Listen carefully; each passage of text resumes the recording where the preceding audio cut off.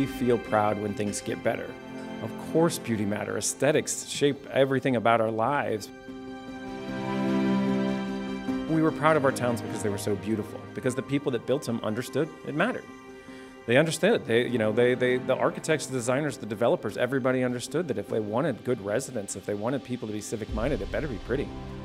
And it resulted in a tremendous progress. Through all this hard work and effort, you can see pride. You can look at someone and say, that person is proud by how they carry themselves, how they dress. You can see someone's home and say, they're proud of that, because how they maintain it. And you can look at a community and decide whether or not that community is proud, depending on how they take care of it. Pride is something that is extremely visible. Effort makes us proud. When we put in effort, you put in effort to get smarter, you put in effort to get stronger, to get, to be better at your job, you put in effort to learn the guitar, whatever it is, you feel good when you're done exerting that effort because you've done something positive.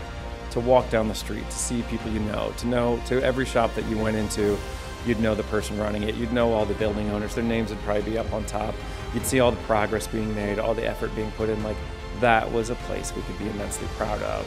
Why would you leave? Why would you leave a place that gave you all those emotional experiences?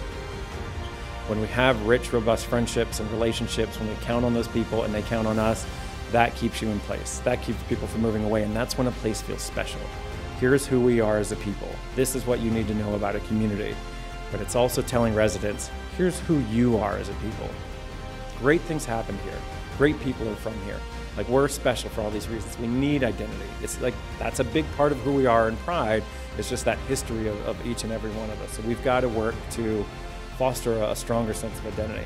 But if you do those, if you do little tiny things, incremental things every day, you'll be amazed at how it changes. 1% better every day, and in the course of just a couple years, you'll have completely transformed your community, and it will go on from a place that people are apathetic about to a place that people are proud about.